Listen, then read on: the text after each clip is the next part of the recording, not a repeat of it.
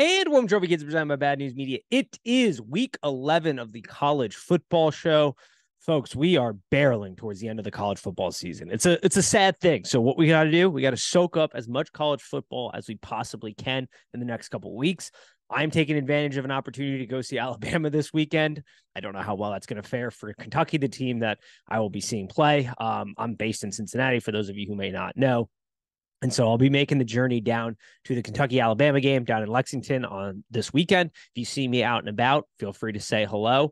Love to chat it up, but I'll be taking that in. But that also means that the college recap show and some of the other content that comes out post games will be a bit delayed. I've got my DVR set to record a lot of the heavyweight matches and some of the other smaller games out there that I enjoy watching, a lot of Pac-12 stuff. So the recaps will come out a little bit later than probably expected. We're still going to give out some bets. I'm going to give out some bets on this show. I'm going to give out some bets on our social media pages. So make sure you're following at Trophy Kids Pod on both Instagram and Twitter, Trophy Kids Podcast on TikTok, where you can find all of the betting information. But we're going to go ahead and attack the board today and talk about some of the big games. I think it's important to start with the biggest one on the board, arguably, and that is Michigan-Penn State, starting at 12 o'clock, which is an absolute disaster. The fact that we can't get this game at night in Death Valley with a wipeout, we got a stripe out. Like, what?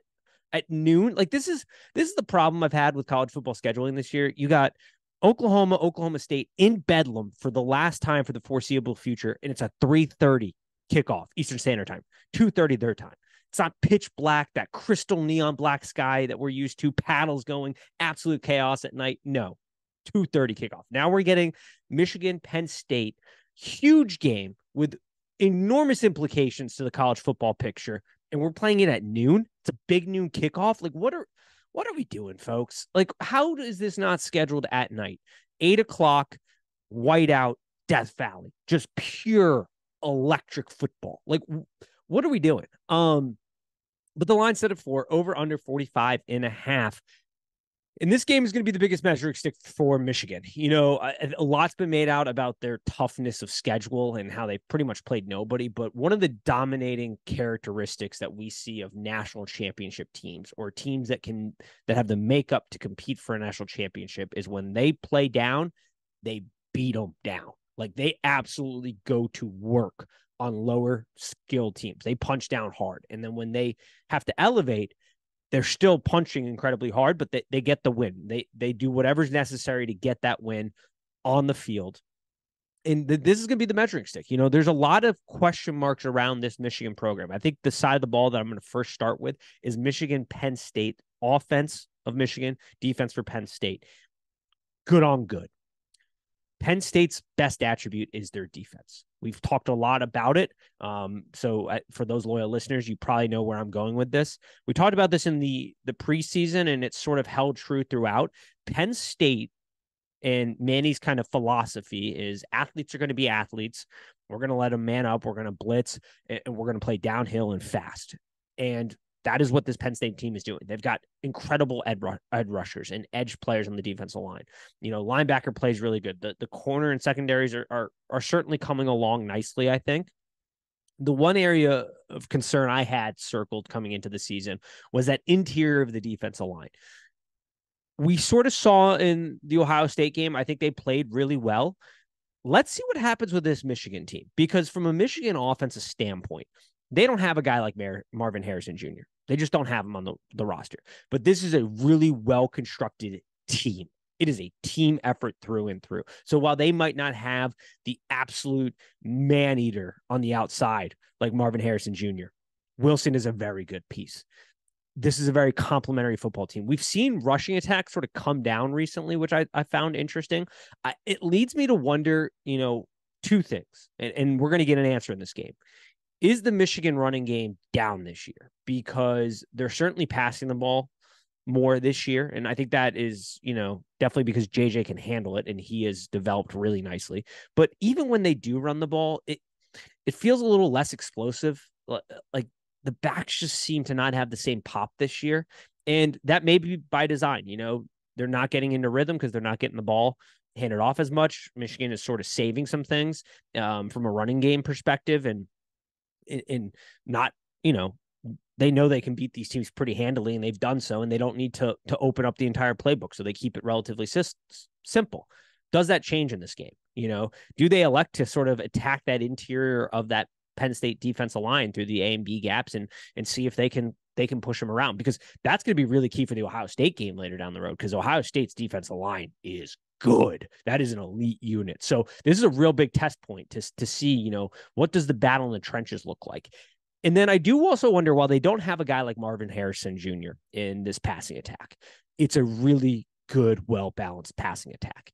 And I do wonder, and I think it's pretty fair at this point, based on the games we've seen, if they've been holding things back, because it would seem to me that they are holding things back. And I do wonder what the scheme's going to look like, the creativity from a call standing play standpoint, how they scheme guys open in this game. It's going to be a great test. Like, this is a great measuring stick to see how Michigan's going to handle Ohio State and what their ambitions may or may not be. Big picture, I have them power rated really, really high. They're my number 2 team in the country right now. So this is a big matchup. I do think they're going to score some points. So then the question then becomes, what does this Penn State offense look like compared to this Michigan defense? And man, oh man, I got concerns. The offensive line for Penn State is a bit of a sore spot right now for them. It's a weak spot. We talked about it in the preseason breakdown of this team. Great left tackle. I cannot pronounce his name. I'm not even going to try. Elite left tackle for this Penn State offensive line. Outside of that, though, it's a little rough. The picture's rough. The guard play has underperformed. The center has developed, I think, a little nicely. I believe he transferred in from like Harvard, maybe, I think. But he's played pretty decently. I thought he played well in the Ohio State game.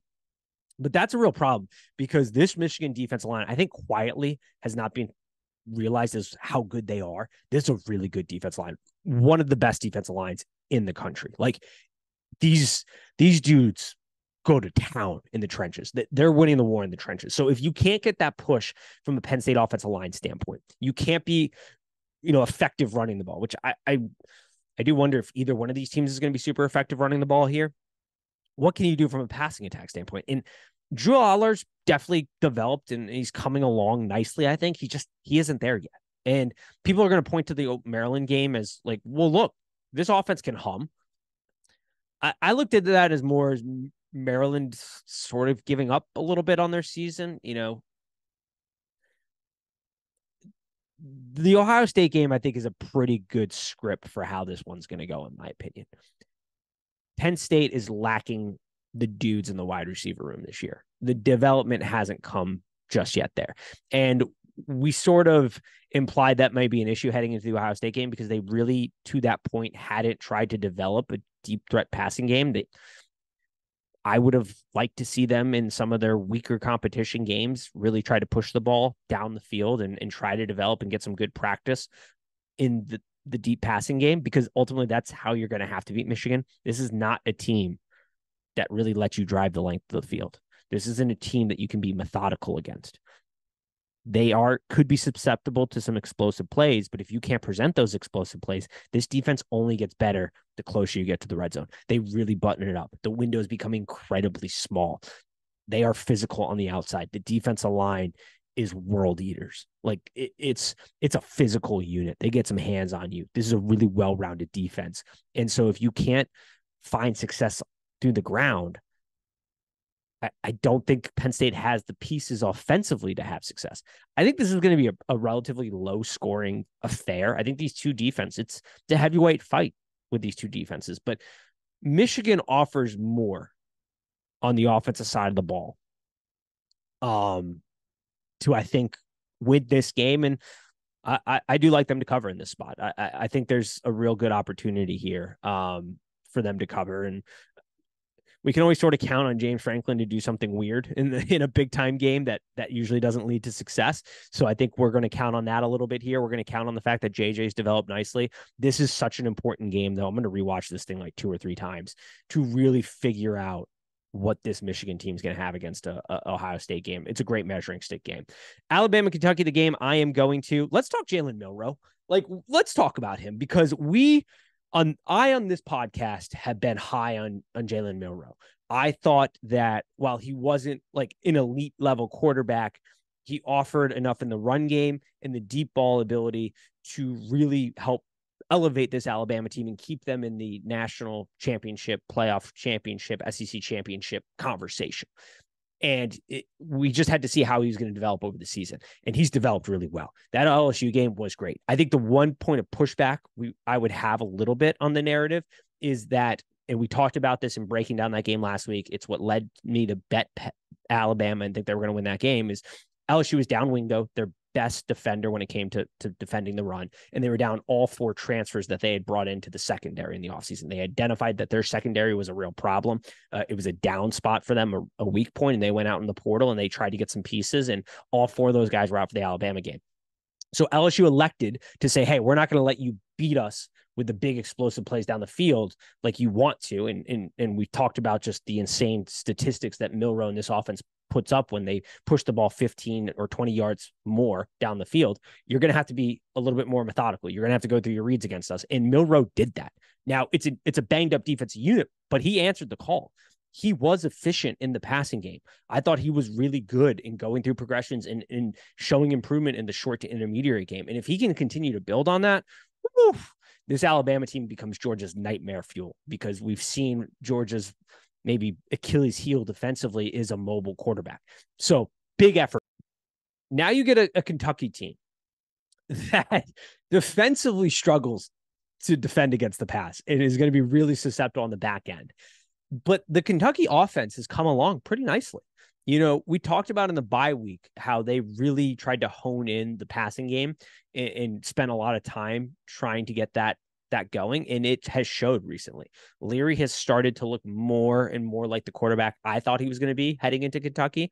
I think the pec injury, I underestimated a little bit the pec injury and how much of an effect that would have on his game, but he's starting to hum a little bit. I don't have great anticipation that Kentucky's going to really hang in this game late. I think they're going to get worn down here. I don't necessarily have a pick just yet on the number. I'm kind of waiting to see if it maybe pops down to a 10 to really maybe pull the trigger here. So I don't have a betting line here. It's just I wanted to take a time to really talk about Jalen Milroe and how this team has been progressing and why Nick Saban is the GOAT when it comes to college football. Like, his teams just get better and better. He is a legit coach. In today's day and age, there's so many guys that are system guys that no matter what the team presents, they're just going to run their system. And Nick Saban has shown over the years that not only is he willing to adapt to the current situation in college football, to the strategies that are being implemented, to the recruiting, to everything, he just adapts. But he also has shown throughout the years that what the Alabama team starts as is not what they're going to finish as, that he is going to really help mold this team and mold the philosophies and willing to change mid-season what they do to fit his team the best. And it's why he is the absolute best head coach in college football, and a real coach when it comes to developing guys and just being a coach, really earning that title of coach. So I really like what they've done here. I just wanted to take the time to kind of commend them on that. All right. Kind of moving down the board still here, you know, we've got some interesting games as a whole, to say the least. I don't have a take on the UConn James Madison game, but I do have a take on this whole situation in that, once again, the NCAA is the dumbest organization in the world. The fact that you're not letting JMU compete in bowls and compete in their conference championship because they're new to this level of Division I football is ridiculously stupid. This team has far exceeded any expectations. And I guess, like, I don't know, probably 60 years ago, they implemented these rules to try to discourage teams from making the jump and to try to prepare them for that jump. JMU seems plenty capable of handling the jump. This is a ranked football team, back-to-back years of just being a wagon in their conference. This athletic department has done a really good job. The football staff has done a really good job. And to punish the kids for not only beating expectations, but by beating them a mile. They can't play in a bowl. They can't play in their conference championship. It's archaic and stupid. And once again, the NCAA is so far behind in the worst institution right now. They don't care about the kids.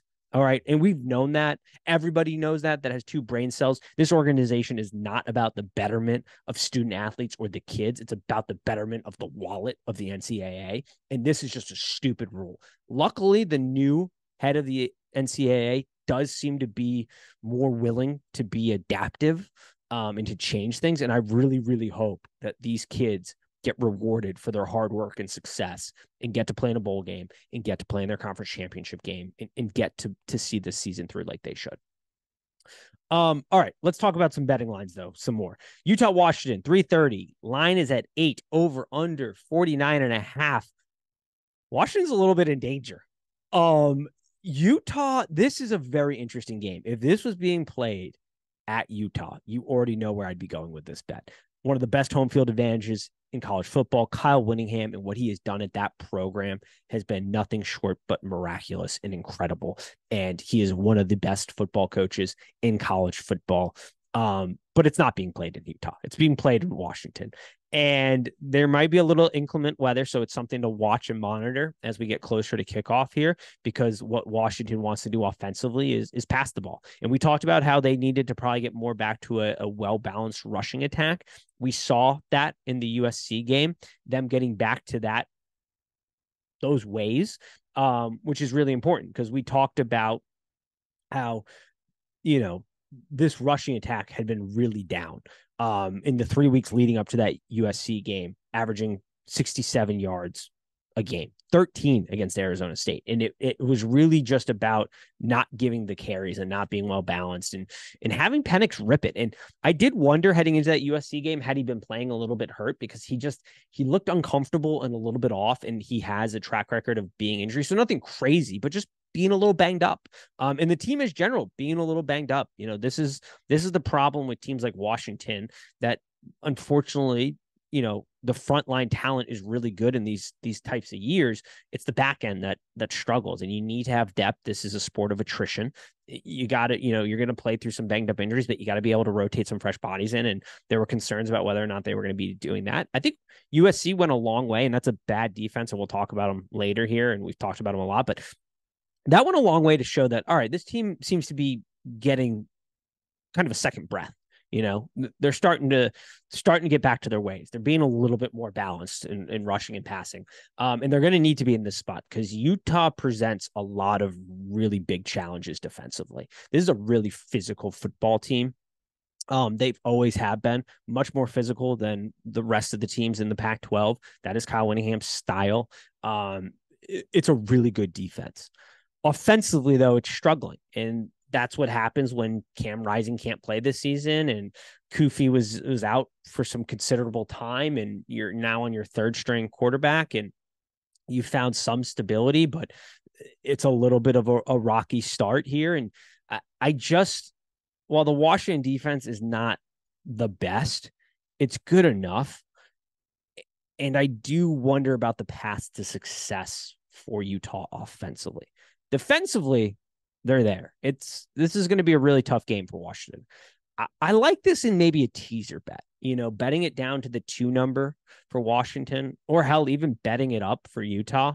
I'd probably go down the Washington way, but I don't hate either one of these in a teaser bet.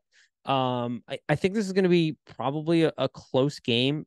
It's the later part of the game, what team is worn down more, where this thing might open itself up, but I do think it's worth a look in maybe a teaser bet if you're crafting one of those this week. Tennessee, Missouri. Line is at -3. Tennessee is the favorite, over under 59.5. Timing is everything in life, folks, and timing is everything in this game. Missouri coming off an absolute slugfest with Georgia. I mean, giving everything you had in the tank to it, where Tennessee just played UConn and they just strolled in. The starters didn't play very long. They had very early success. They got rested. And that's an important part for this game. That's an important dynamic to this game. I think the Tennessee defensive line is really good and improved and can get after it here. The same concerns I had in the Georgia game are the same concerns I have in this game for Missouri. Cooks is good. I think he's a slightly above average kind of college dude, like your average college dude, a jag. I think he's better than that, but not exponentially better. And I do wonder here, they're going to scheme it up right. They're going to scheme it up to get some points. They're going to scheme it up to get some guys open. I said they were going to do that in the Georgia game. That's exactly what they did, but they just don't have it to close it out. I kind of feel maybe this might be the same spot here. Tennessee is rested. They're more rested. Really tough defensive line, an offense that, while yes, is down compared to last year, hard not to be with the guys that left, but is still humming. Heupel's really good at scheming things up. The Missouri defense is good. I wouldn't be shocked if Missouri pulled this off, but it's an uphill battle. It's a really big uphill battle. And I think that just that simple rest factor is the difference maker here. And maybe not, if this game was being played earlier in the season, I wouldn't necessarily have the take, but to the similar point that I brought up against Washington, with these programs that are not the cream of the crop, the Georgias, the Ohio States, the Michigans, even Oregon's, the Florida States, we've seen it on their defense and being able to rotate fresh bodies in these really deep rosters. When you get these schools like the Missouris, who, everything has gone right on the front end talent, the development, the play calling, all of it's there to be a really good football team, to hang in games.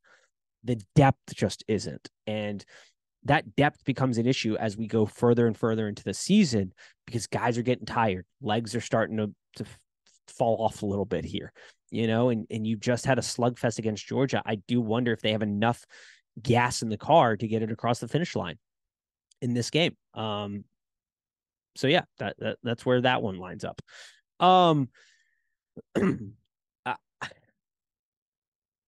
This game has got some differing opinions on it, and that is Ole Miss, Georgia.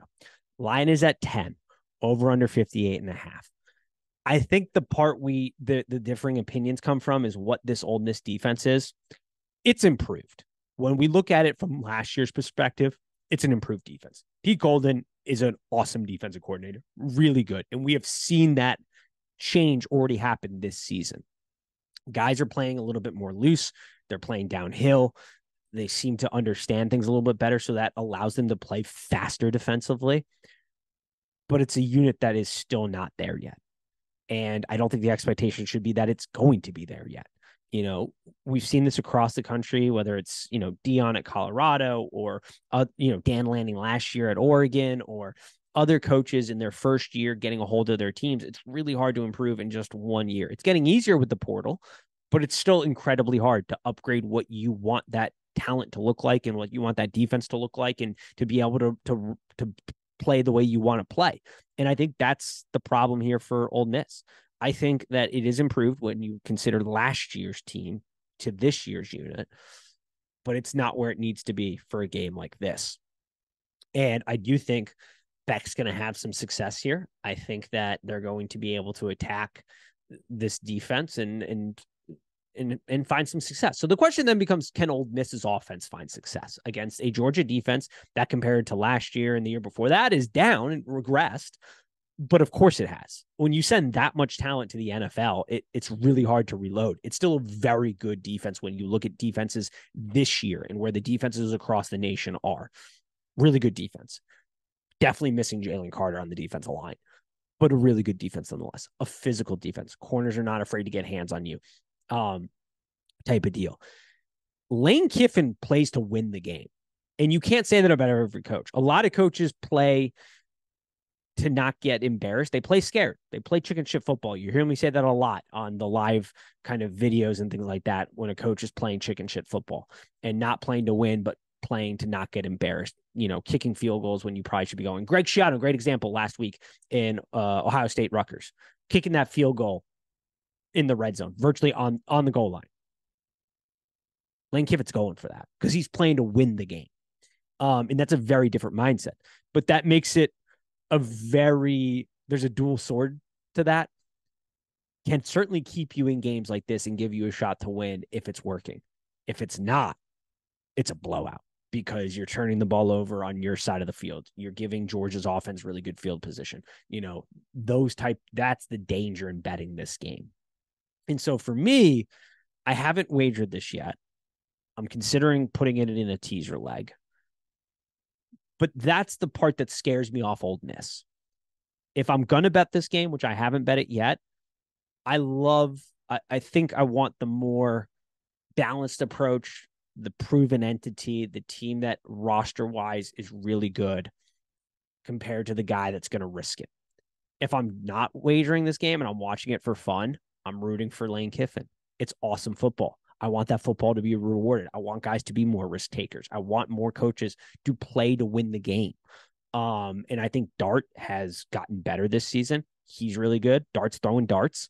And this offense is humming better.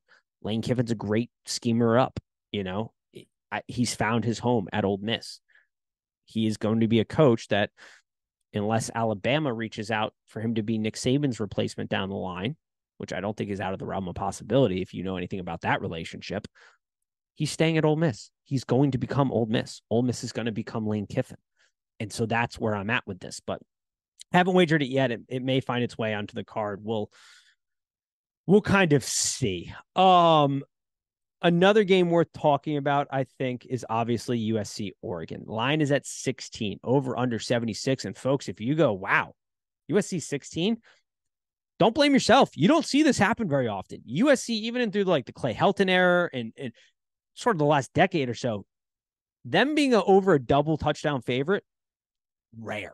It's a rare thing in this sport. But they are a 16-point underdog. I said favorite there, meant underdog.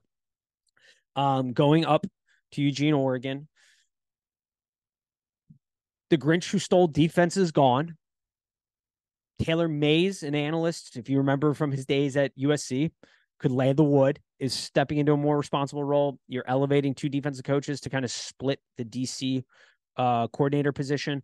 There's been a lot of talk about simplifying things this week, sort of the mentality of you got to see the ball go through the hoop a little bit here, keeping it simple. I think that will allow USC's defense to be better. Alex Grinch found a lot of success. You got to think about his coaching journey. Started at Washington when Leach was there. And the mentality that was developed there compared to those expectations, he met. And it was a mentality of, hey, we got an awesome offense. They're going to score points. We as a defense can play a little bit riskier because they're going to score points. So we can, instead of going for the sure tackle, go for the strip. Instead of, wrapping out the wide receiver, we can try to pick off the route. That type of mentality, more turnover based, softer coverages, not playing as downhill, making the sure tackle, physical football. And that was wildly successful at Washington. Goes to OSU, less successful, moves to Oregon, though, or Oklahoma.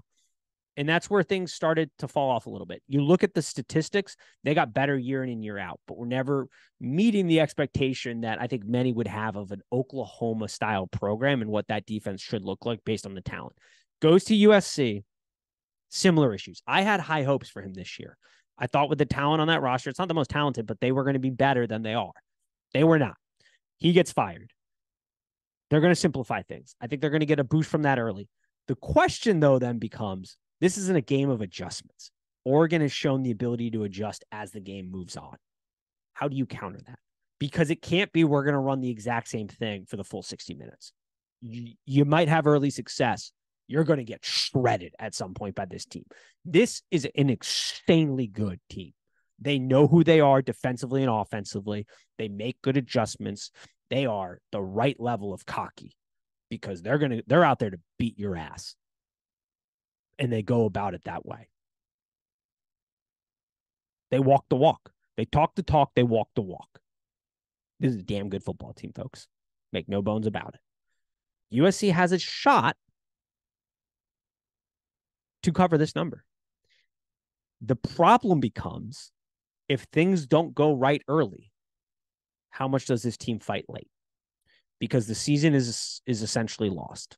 Unless you win this game, which then season's lost from a playoff run, but a Pac-12 championship run, not completely off the table yet, folks. So, but if things go bad early, how much fight is in this team?